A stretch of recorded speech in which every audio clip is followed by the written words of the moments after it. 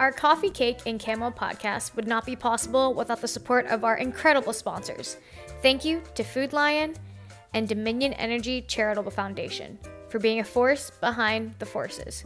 This weekend is also Father's Day weekend, so we're giving a special Happy Father's Day to all of the fathers out there, especially those that are currently serving or have served. Happy Father's Day. Hi, everybody. I'm Chelsea. And I'm Erica. And welcome to Coffee, Cake, and Camo. Coffee, Cake, and Camo is a weekly podcast brought to you by the USO of Hampton Roads in Central Virginia. And each week we plan to explore a military topic, from the haircut challenge you've seen on social media to PCSing and everything in between.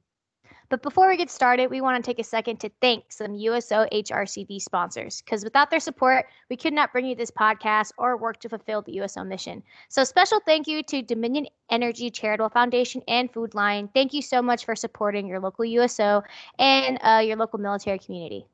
And in case any of our listeners are new to the USO, the mission of the USO is to strengthen America's military service members by keeping them connected to family, home, and country throughout their service to the nation. Now, we usually start the show off with sharing some personal good news, but honestly, we're going to forgo talking about that because this is probably the best news of the week. All of Virginia has moved into phase 2 of reopening the state. Oh, yeah, I totally agree. This is the good news that we all need to be focusing on. Now, I don't know too much about phase 2, Chelsea, but do you know any of the specifics that go into that? Yeah, so I do actually. I did a little research on it, mostly because I've been desperate for some of my favorite places to open up, specifically my gym. So I'm fully celebrating right now. You know, I've gone every day since they opened back up. So under phase 2, it's probably easier for me to just tell you what's not allowed to reopen yet. So remaining closed are indoor sporting event venues, indoor concert venues, and movie theaters. Oh, that makes sense, especially since gatherings are currently capped to just 50 people. Like all of the sporting events and concerts definitely are above 50 people. So that makes sense. Oh, yeah. And outdoor versions of those events are allowed, but they, again, have to remain at 50 people or less, which is great news for our outdoor adventure team. They can start doing their outdoor activities again. So, also, though, I hope you aren't planning on going to any amusement parks, bowling alleys, arcades, fairs, carnivals, escape rooms, or trampoline parks, because they will all remain closed during phase 2 as well. Honestly, it's going to be a pretty slow summer because you know this, Chelsea. I'm definitely like an amusement park girl. I'm a water park girl. I'm a carnival girl. I'm all those things. But as long as we have the beaches, I think I'll be okay. You'll be okay. Yeah. I personally do not like any of those things because I'm a germaphobe. I think water that a lot of people are in kind of grosses me out. But we do have the beaches. You are correct. So as long as you're practicing social distancing, which I'm personally so sick of saying those words, but we still have to, of course. Also, restaurants and non-essential businesses can still operate at 50% capacity. And for all our listeners with children, the Virginia Aquarium and the Marine Science Center open today, and the Virginia Zoo is scheduled to open on June 25th. So be sure to check their website for more info regarding admission and occupancy capacities and all that fun stuff. Oh, sweet. So it'll definitely give, those families with children, definitely give them something really fun and also informational to do in the summertime. So we've definitely came a long way since April for sure. We definitely have. Life isn't completely back to normal, but, we're slowly making progress, and I think we're all pretty thrilled. Like, you can kind of feel it in the air when you're out now. It's kind of cool. Mm-hmm. Now, does Virginia Phase 2 guidelines apply to all of our listeners? Actually, it does not. So from what I've seen on Facebook, our service members are still operating under the DoD or their base's guidelines. So bear with me because this is a lot, but we want everybody to have the info. So currently, sailors stationed on Joint Base Little Creek Fort Story, Naval Air Station Oceana Dam Neck Annex, and Naval Station Norfolk are still only permitted to travel to and from work and to other essential activities like the grocery store. And that's according to their official base Facebook pages. Our joint staff at Joint Base Langley Eustis are still operating under HEPCON C, and that's the health protection condition Charlie, and are in a mission critical status according to their Facebook page. Also, joint staff at Langley Eustis have a stop movement order in place, which means their travel is limited to the local area only. And finally, to round things out, Fort Lee has some good news for their soldiers. Their ALU fitness facilities and the Ordnance fitness facilities are now open to active duty and first responders. Wow. Honestly, that is a lot of information, but it's important information for our listeners. Oh, yeah, it definitely is. And we just wanted to make sure that our service members were aware that they may still have restrictions that they need to follow, even though the state's loosening up. So, all of us civilians have a little more leeway. But service members, they sacrifice so much. I think they're used to it. This is no exception. Oh, totally. But now that I know all this, and more specifically that restaurants are opening up with the 50% capacity, Chelsea and I need to grab lunch. I'm thinking a little bit of kava action. You read Or my some- mind. Okay, me- so we know the where. Now you just tell me the when and I'll make it happen, Erica. Let's do it. Now, before we wrap this segment up, where can service members find more information or to check updated information? Yeah, so we've been tracking all of this via the base Facebook pages, which is a kind of a good place to start. Facebook, at least in my experience, tends to be the most up to date and accurate, even sometimes more than the official websites. But of course, if any service members have any question, we definitely encourage them to reach out to your chain of command for absolute certainty. Absolutely. Thanks, Chelsea. Yeah. Now, on Coffee Cake and Camo, we're also looking into home delivery and meal prep services. And joining us now from Fort Lee, we have Cassandra and Andre. And from Naval Station, Norfolk, we have Janelle and Patrick. Hi, guys. Welcome. We're happy to have you. Hello, thanks for having us. We're happy to be here. Yeah, as Chelsea said, we're really happy to see you guys, especially since we haven't been seeing many faces lately. Yeah. But we have seen a bunch of commercials and ads for meal subscriptions. But these two awesome couples are going to break down some of those who aren't too familiar with them, like me. Yeah, so Cassandra and Andre, let's start with you. Can you tell us what service you and your family use and what's the one thing that you like the most about it? Well, we use Dream Dinners because it's convenient and it helps us budget our money more. To your viewers right now, what Dream Dinners is it's a service where you actually go to the Dream Dinners itself, and they have like stations set up, like maybe like 5 or 6 stations, kind of like think of it as like a Subway. And each month they have a menu, and you go there, you pick your menu before you go, and then you actually go on the day that you're scheduled to go, and you make your meals. Once you make your meals, you take them home and you put them in the freezer. And once you're ready, to make those meals, then you pull them out at your convenience and you make those meals. So that's basically what we like about it, is the convenience. That's really cool, actually. I've never heard of anything like that. That's amazing. Oh yeah, it's really good. And it's Yeah. so easy to make. Anyone can do it. Well, let's hear about another one. So Janelle and Patrick, what about you guys? What service do you and your family use, and what's the one thing that you like most about it? So we use HelloFresh, and why do we like it? Well, because we can constantly say before we use the service, when it comes to deciding what we want to eat for dinner, we like to play this fun little game that we like to spend 3 or 4 hours arguing of where to eat and what to get. So to help alleviate those things and help save our hunger and our marriage, we went with this Hello service and alleviate those arguments in the middle of the night for what we're going to eat. That is smart. That's a good way to go, and it's cheaper than therapy. Very true. Now, let's say that I was interested in subscribing to a service. So which one would you say would give me more bang for my buck?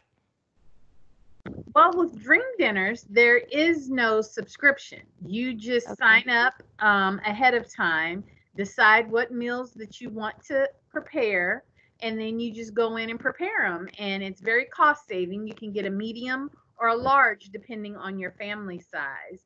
And the menu changes every month, so you get a good variety, and you can select the same meals or multiple different meals. You can mix and match. First of all, HelloFresh is way cheaper than us ordering out all the time. Second of all, they only send you the supplies that you need. So you don't have a bunch of waste, you don't have a bunch of extras. Our kids eat something completely different. So it's a good meal for a good adult meal for both of us to eat. Okay. Well, that sounds great, but the real question is, how does the food actually taste? Is it actually good? That's a good one, Chelsea. It's important. Yeah. The food is really good. It is really good. So it's a large variety on the menu, and it's just it tastes good. It tastes good. It tastes good. It tastes I'm not good. gonna go into it. You have to taste it for yourself. And I would say whether if you're a skilled chef or someone who's just trying to survive and eat, the meals are very simple and they come out just looking like the picture as long as you follow the instructions. Yeah, they taste really good too, no matter, doesn't matter if you follow the instructions like some people, or you just kind of wing it, think that you know what you're doing like others. Typical guy stuff, I'm telling you. Yeah. Well, we really like potlucks at the USO. So maybe one day you guys can probably switch meals and then let us know what you guys think. And I don't know, maybe you'll look into the other subscription service. You're a genius, Erica. I tried. maybe we'll pull out a dream dinner and you can sample it and see how you like it. And Chelsea, I'll have to make an extra special vegetarian one for you. I like the sound of that. I like it. I keep all of my HelloFresh cards. Like I probably have like a stack like this of them. So definitely doable. Sweet. Well, I'm really excited to try it out. Yeah. Now, I know with both subscriptions, you do still have to do some preparation. You know, it's not a hot meal at your door every single night, which would be nice, but there's a little bit of elbow grease in each meal service. And I really like the concept, though, that someone else does all the shopping, the grocery shopping for us, especially since with, the phase 2, yes, we're in phase 2, but we still have to be really careful when it comes to grocery shopping and keeping our distance and stuff. So that's actually really cool that both services kind of do that shopping for you. Yeah, both of those sound like a bonus to me. I mean, getting groceries delivered saves me from buying unnecessary items. We talked in a past episode about that, how I've been saving money now that I'm not going into grocery stores as often. So do either couple find it financially beneficial? And if so, do you see it right away? Or is this more of like an in the long run type of thing? I find it very financially beneficial because of the way that Dream Dinners is set up. It keeps you from eating all the processed foods that you find in the middle of the grocery store aisle and allows you to shop the perimeter. So when we're in a busy season of kids going to school, people going to work, all we have to really worry about are breakfast and lunch. Dinner is taken care of. So that's one less stress and worry that we have to worry about. So it does save us a lot of time and money. And for us, in comparison to ordering fast food, it's so much cheaper. So much cheaper. It's so much healthier. Just makes our life that much easier. Like that fresh food is being delivered to our door every week. Yeah, that sounds ideal, honestly. So what is it that made you guys decide that this was a good thing for your families, both of you? For me, a friend of mine introduced it to us when we were living in Texas. And it was the most convenient thing at the time where you didn't have the guesswork of what are we going to eat for dinner tonight? What's for dinner tonight? What do we have in the pantry? This way, with Dream Dinners, you have the meal already prepared and you just go in, thaw it out, and cook it.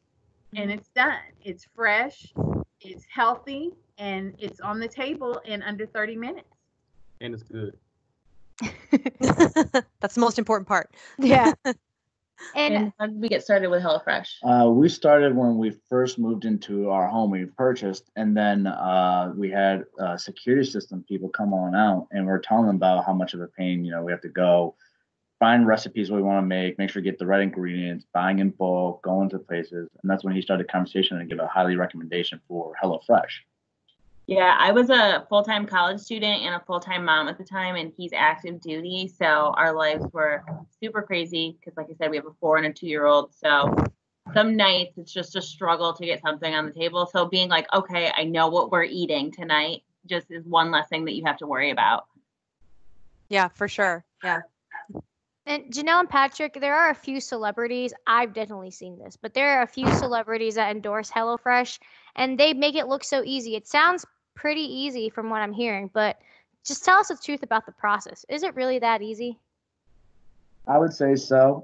When you get your ingredients card, there's only about like 6 steps on average what you see on how to make your dinner, and it normally comes out the way it looks in the picture. So whether if you want to be very detailed and read the instructions carefully, like some people, or if you just cliff notes like myself, the dinner will turn out just fine, and I'm sure you're part of the whole.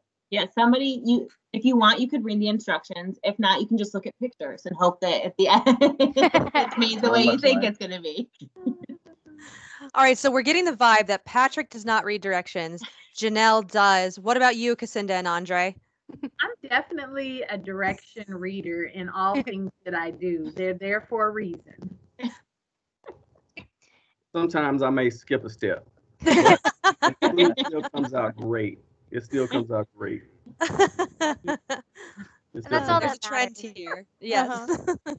Hey, as long as it turns out good and you can eat it, and at the end of the night you feel full, that's all that matters, I guess. Now, last week, Chelsea and I mentioned some quarantine fails. We saw some recipes of people baking, and let's just say I don't know if it turned out good, but it definitely didn't turn out looking great. So we just want to let our listeners know, were there any cooking fails, from both couples when you first tried out your meal subscription? Was there a certain recipe that was kind of difficult to follow, or were you just kind of lost when you first made your recipes? We've had different types of fails. I have fails where I just burn the food. Like the broiler for me is like, I can never time it right. So like sometimes like I put quesadillas in and they come out and they're like hardly broiled at all. And other times like I pull them out and I'm like, oh my gosh, Patrick, open the door. The house is filling with smoke. For myself, back to those original instructions, it'll ask for, if you're making mashed potatoes, to get a cup and a half of water. If you read it carefully, it'll tell you slowly add the water until you get to the consistency you want. I just add the cup and a half of water, and then I ask her, why is this mashed potatoes looking like potato soup? So it goes back to like kind of make sure you're reading the details. I mean, they still tasted okay. They were just very soupy. It could have just been potato soup. You could have just said that. What about you, Cassandra and Andre? Well, I've had the same kind of issue with the mashed potatoes and the rice. I always leave like the mashed potatoes or the rice for Cassandra, but I'll cook the rest. And just let her finish when she comes home. Yeah, rice is tricky. Rice, you have to be very exact in a lot of cases. Unless it's just plain white rice, like you need to know your measurements, the time, the temperature. Yeah, it's tough. I feel you, Andre. It happens. It happens. But when you read the directions, it happens a little less. You're right about that. You're right about that. Ladies know it. There it is.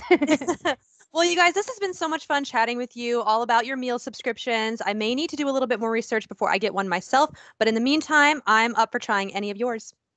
Yeah, for sure. I mean, like I said, we love potlucks here.